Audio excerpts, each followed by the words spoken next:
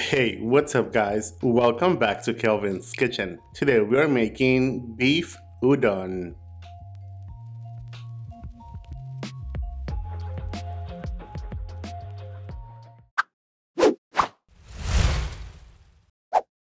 To begin, we are slicing the white part of 4 scallions into about 1 inch thick.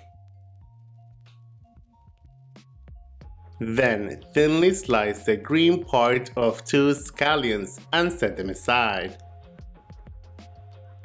And to garnish, we are also slicing a few pieces of fish cake.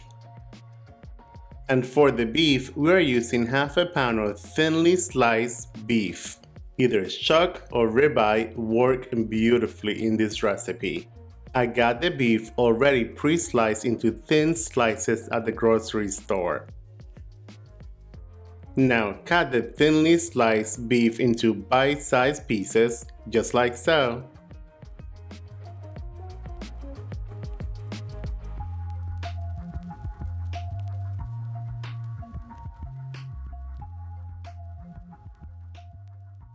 Once the beef has been cut into bite-sized pieces, set it aside. Now, in a saucepan over medium heat, add in 2 cups of water, followed by 2 teaspoons of dashi, 1 tablespoon of regular soy sauce, 1 tablespoon of mirin, 1 teaspoon of sugar, and a pinch of kosher salt or to taste. Once it comes to a simmer, reduce the heat to low and continue simmering on low until ready to serve. Now set a pot of water to high heat and bring to a rolling boil.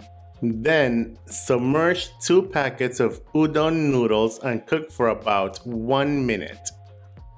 And after 1 minute, remove the udon from the water and transfer into a serving bowl.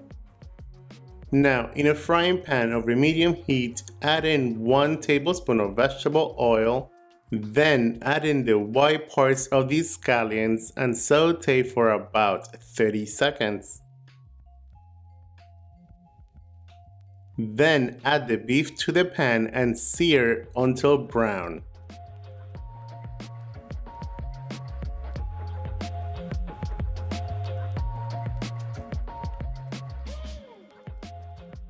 Once the beef has turned brown, add in 1 tablespoon of regular soy sauce, followed by half a tablespoon of sugar. Give that a stir and continue cooking until the sugar caramelizes. It should take about 2 minutes. Then transfer some of the beef into the bowl. Place a few pieces of the fish cake. Garnish with scallions, and we pour the soup over the noodles.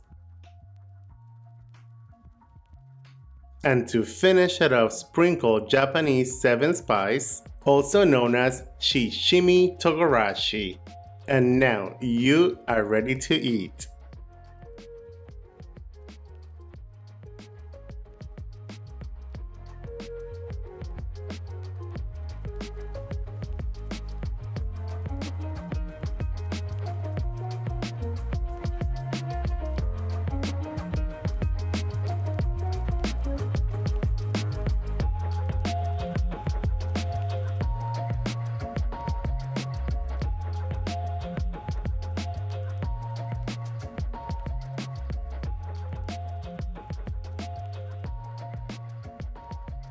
There you guys have it, beef udon. Enjoy, buen provecho, and thanks for watching. Bye!